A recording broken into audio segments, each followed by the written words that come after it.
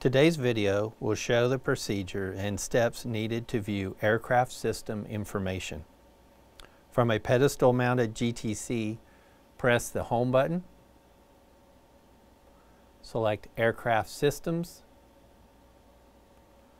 Maintenance, Start Maintenance. From this screen, you'll need to enter a password. The password is CACCDMS. And enter.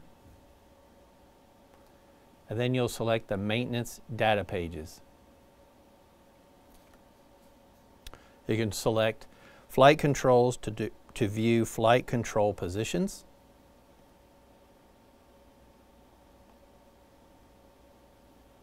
You can press Miscellaneous to view hydraulic, PCUs, brakes, TLA, and pitch and roll information. You can select Fuel to view fuel probe and bleed air monitor information. When done, you select Home to go back to your main screen. If you have any questions, please contact Team 10.